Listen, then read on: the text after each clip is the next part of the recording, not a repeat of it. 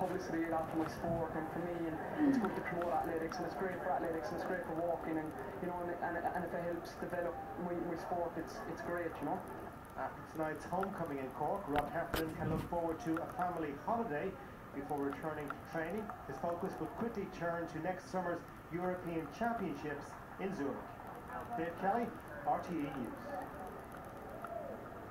And Kate, Rob is going to be brought with his family members and coaching staff by open top bus through the city centre here to a reception point behind us.